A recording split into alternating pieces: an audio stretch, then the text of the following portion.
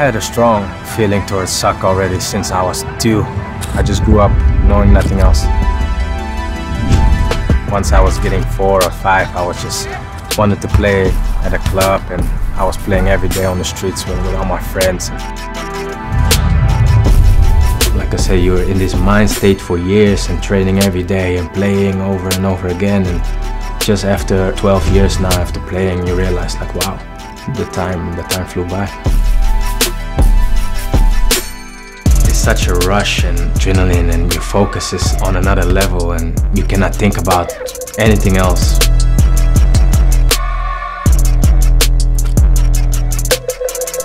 Everybody has his own skill to bring to the game. You win together and not by yourself.